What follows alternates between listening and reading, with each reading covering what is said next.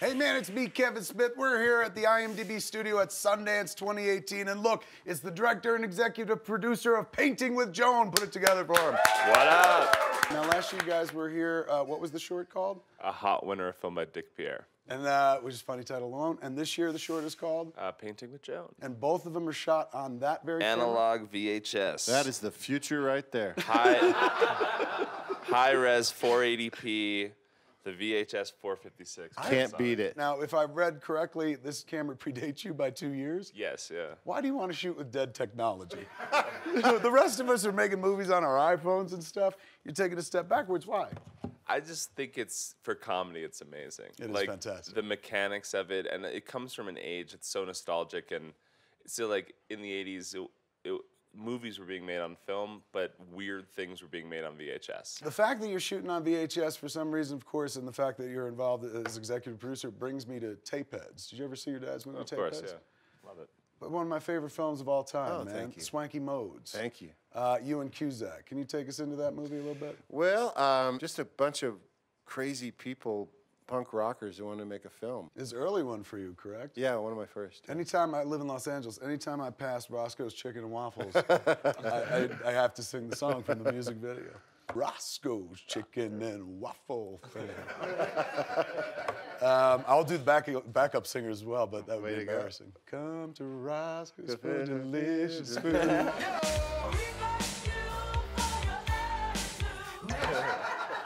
Honestly, that movie was, for me, like, you know, they treated video like it could do a lot more things than it could at the time. Yeah. Like they were shooting and whatever they showed, whatever they represented what they were shooting, you know, it was more of a movie, cinematic, but they were playing like the camera could do anything, the VHS camera.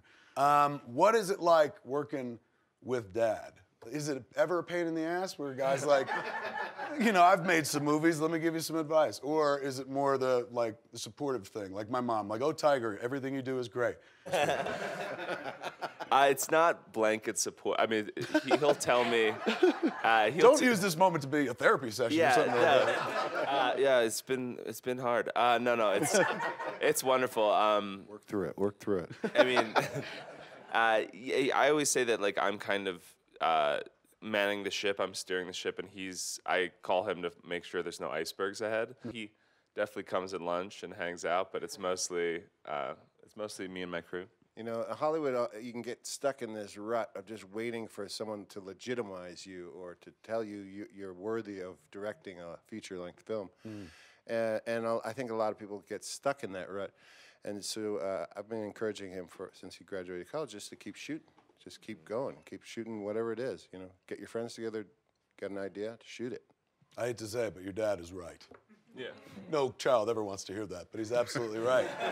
I've been telling my kid wants to be an actress, and she is acting, but she goes out on auditions. She don't get everything she auditions for, and it bums her out and stuff like that. And I was like, look, I get it. You want to do this because it's nice to get chosen. Walk into a room and you're one of 100 and they pick you and stuff. I understand that, and it's great to be involved in other people's things. I said, but you're part of my genetics, so one day you're going to realize you don't have to wait for somebody to choose you. You can choose yourself. Start writing your own material, start shooting your own material, put yourself in it. Because if I waited for somebody to pick me, I'd still be at a convenience store in New Jersey.